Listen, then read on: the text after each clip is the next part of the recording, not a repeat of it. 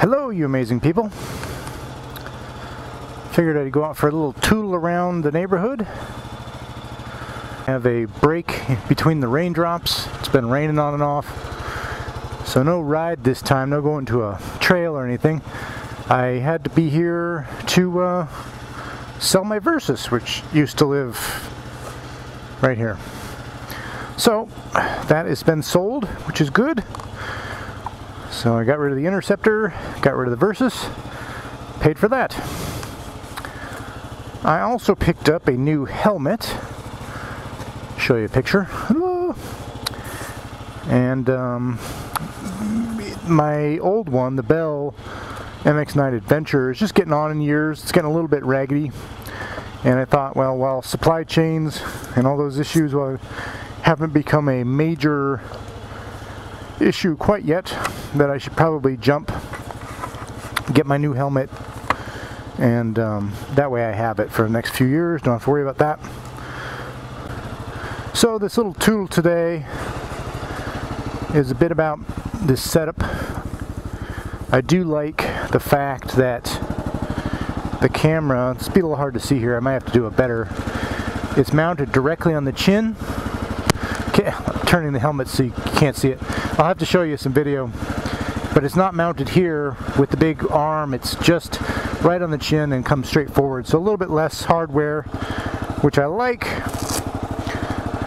I don't know how it's going to do from a audio viewpoint, wind viewpoint, all that.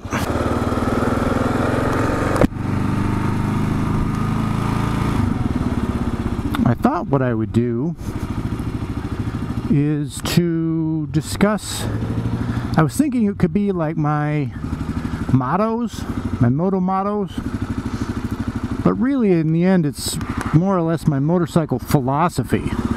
So I thought it'd be kind of fun to go out and just chit chat.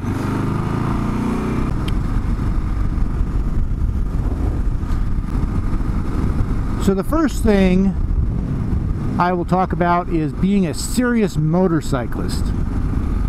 And back when I first started, I got the Suzuki and rode it, learned a lot, rode a lot at any moment I could. It was a matter of if it was dry for half an hour in the winter, I was out on the bike around the neighborhood.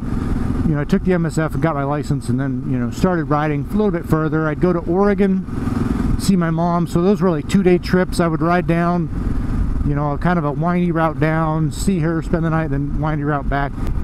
Then I got the Sprint, which more power, more, you know, everything. And I found that it wasn't necessarily all that comfortable, but I was still going to ride it, and I was still going to put lots of miles on it, and I was still going to ride fast. And, you know, my wrist would hurt, my neck would hurt, my back would hurt, and the way the seat was, it would slide me into the tank. But in my mind, that was just part of the dues that you had to pay. If you wanted to be a serious motorcyclist, you had to pay the dues and do the stuff, and even if it hurt, you did it anyway. And I, you know, I rode a lot, and I saw some nice things, and it was okay. It wasn't like I was being tortured or, you know, anything. And then, as I think I mentioned in the other video, I went to Southern California to get my wife's Bonneville, and I took 3 days riding it home. And the number one thing that I discovered from that was that it was a blast, and I was having a great time, even though my route, I love that barn, even though the route was straight up I-5. I mean, the most boring thing you could do is ride on the freeway. I hate riding the freeway, and I did it. And even with that, I was having a great time. And that was sort of an epiphany for me. It was like, wait a minute. I would go out and ride, and because I was sort of supposed to, I guess, or I should, or I don't know, whatever. And like I said, the Bonneville just changed it to being a matter of, why don't I go out and have fun and, you know, make the motorcycling be something I enjoyed doing, wanted to do, and did when I wanted to do it. I wouldn't, so I stopped going out all the time just because I, quote, should. I'd go out when I wanted to. Because that's sort of my motorcycle philosophy, is that if you're being too serious, you're doing it wrong. My second philosophy is that I like riding, I'm of the camp, I enjoy riding smaller, slower bikes fast. Let's just say slower bikes, it makes it easier, as opposed to faster bikes slow. And as I've mentioned, I had at one point a Sprint ST, which was 75 foot-pounds of torque, 125 horses, and that sucker would gallop, and it was fast, and it was powerful. And I spent a lot of time in second and third gear in it. And with all that extra power, this is going to sound boring, you know, this is my adult reasoning, is that you do more damage to stuff in a maintenance viewpoint. You're having all that power on top, you wear your tires out more quickly, you wear your chain and sprockets out. So by having a motorcycle that's a slower motorcycle, you avoid some of those issues. Now the other issue is, like I said, if you've got a really super powerful bike, it can make you a little lazy in that you don't have to worry as much about your riding technique. You can enter into a corner, slam on the brakes, make your way around the corner, and then power out of it because you've got all the power to do it.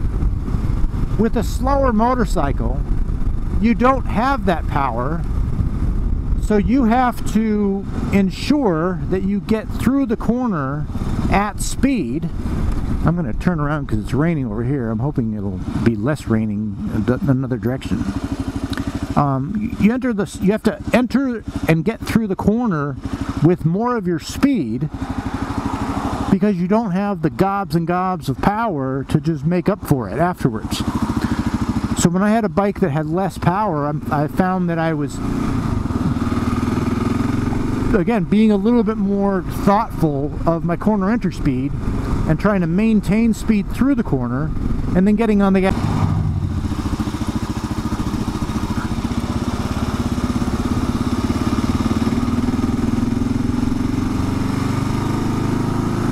Alright, so another bit of my Moto philosophy has to do with trips, little multi-day trips.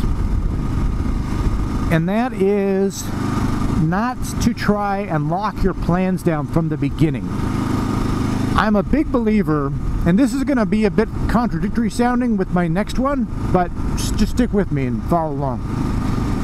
I'm a big believer in planning the route out, and that's because I want to make sure that I'm getting in all of the kind of riding that I want to have, which is, for me, would be lots of twisty roads, mountain roads, long rivers, you know, where you get just twists and turns, that kind of thing. And I would rather spend 7 hours going up into the hills and back down, up into the hills and back down around twisty roads, and then not getting all that far, than 7 hours where you're doing 4 hours on the freeway to do a little bit of country road. You know, I just really hate riding freeways, so I do what I can to avoid them, and so it's all twisty roads. So but the key is, don't try to plan all 4 days or 3 days out in terms of things like hotels and stuff from before you leave, because there are times where you're going to be at your first stop and you might be thinking, you know, I'm going to check my route, and you're looking it up and you decide to do something different. Or maybe there's a change. And I've had a time where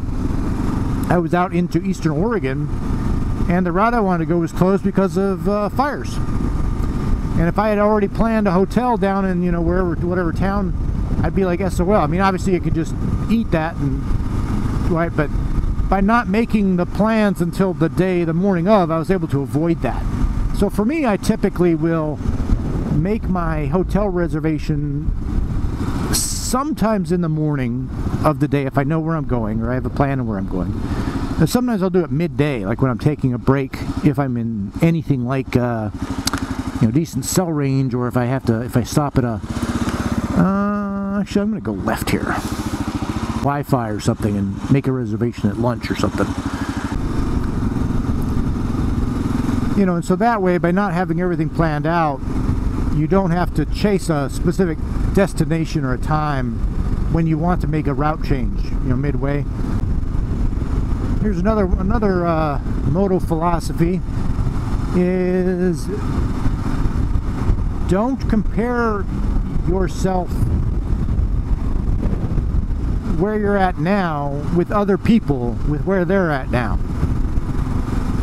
It's very easy, especially in the off-road world, to look at guys and gals who are expert riders.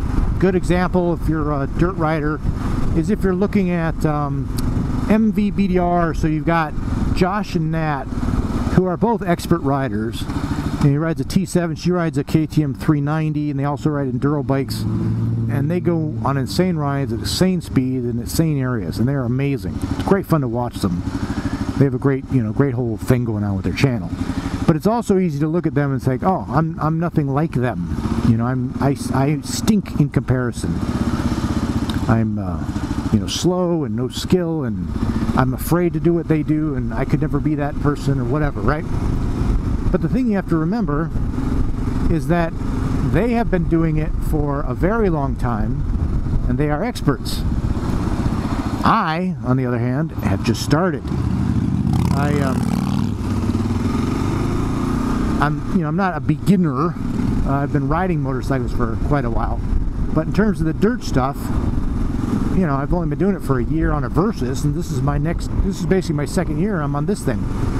And so for me to look at them, Nerd One or Shadower, or just all of them, the same thing happens in the photography world. I had this with landscape photography.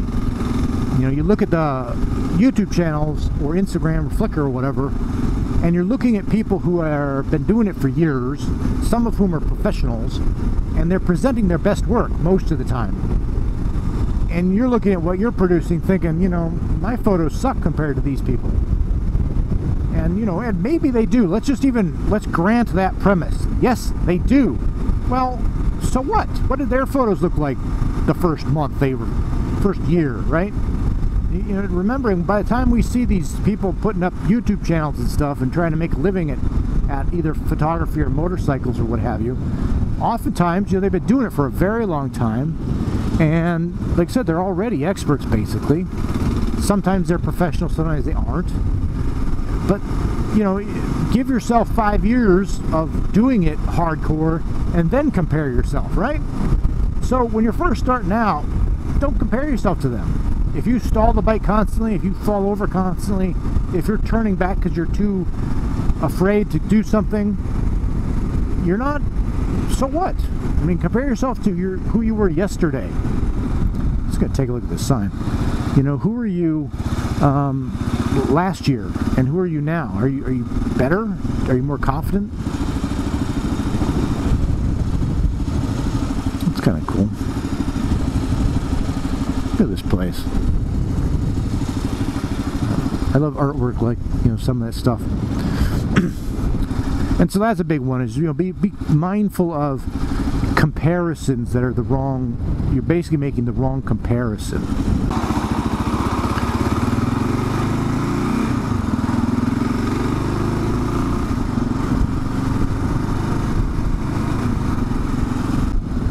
What are we doing?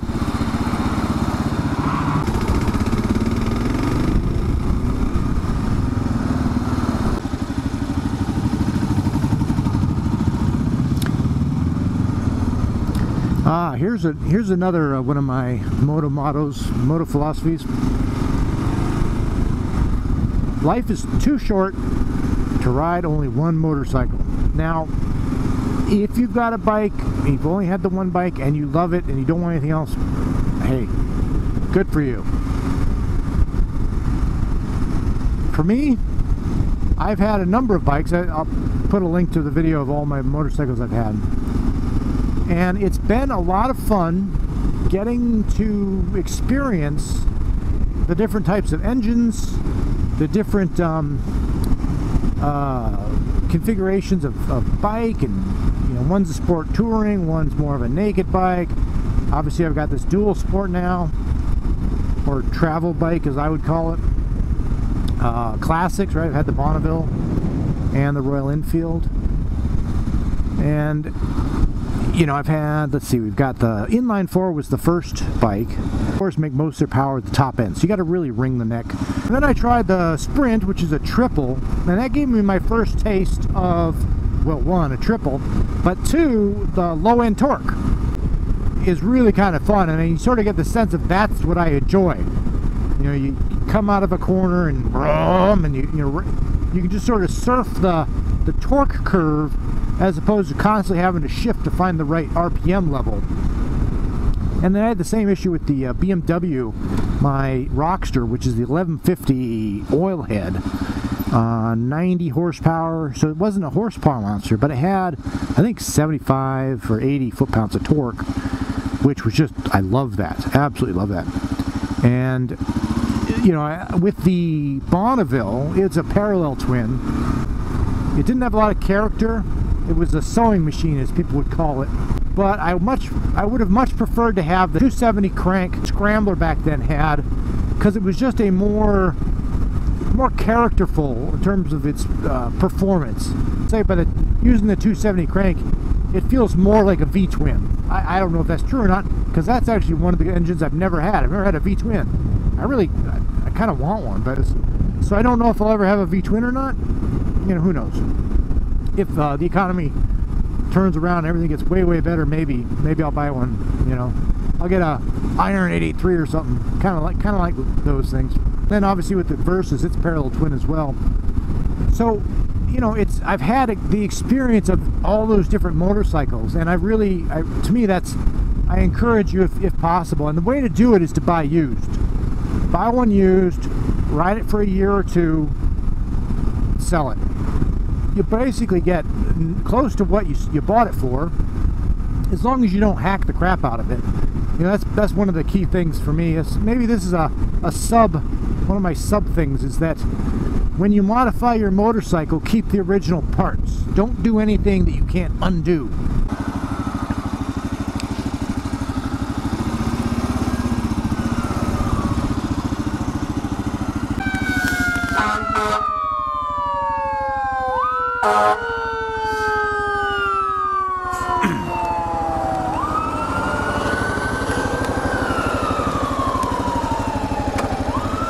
Is that it? Thanks, man. That was nice of him. So yeah, so when if I take exhaust off a bike or whatever, I don't throw it away in some dramatic, video of I've got a new exhaust. I keep it, and the reason I do that is that when I want to resell a bike, and I love reselling my bikes, I can take the parts off that I bought, put the original parts back on, and believe it or not, that helps with the new buyer. They aren't concerned about your mechanical abilities. And then obviously the other side of that too is I would then sell those parts either on eBay, or I would use them as incentive for the new buyer, right? A good example was a seat with the Bonneville.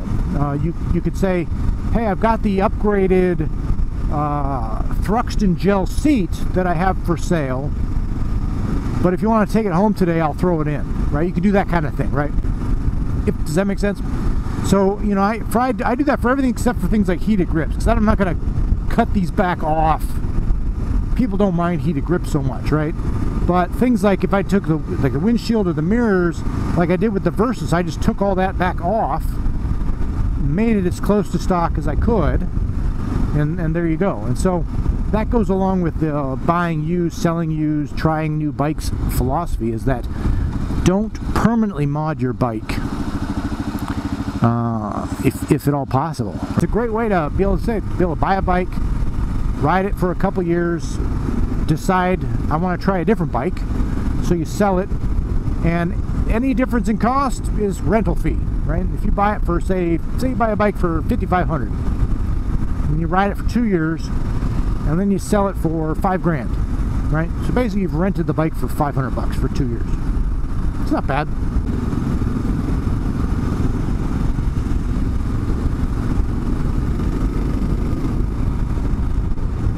And it's not quite as good as a bike with a nice exhaust on it. I'm not sure. Have I missed anything? I think that kind of might be it. Kind of a filler video for not having a trail to ride on today.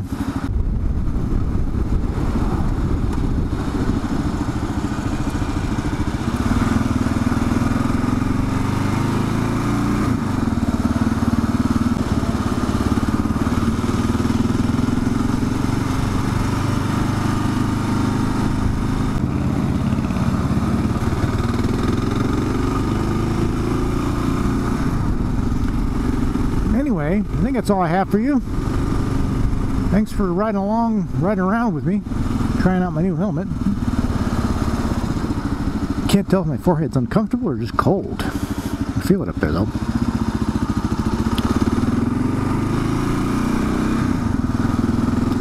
Like I said, if you have any specific moto philosophies that you live by, leave those in the comments below.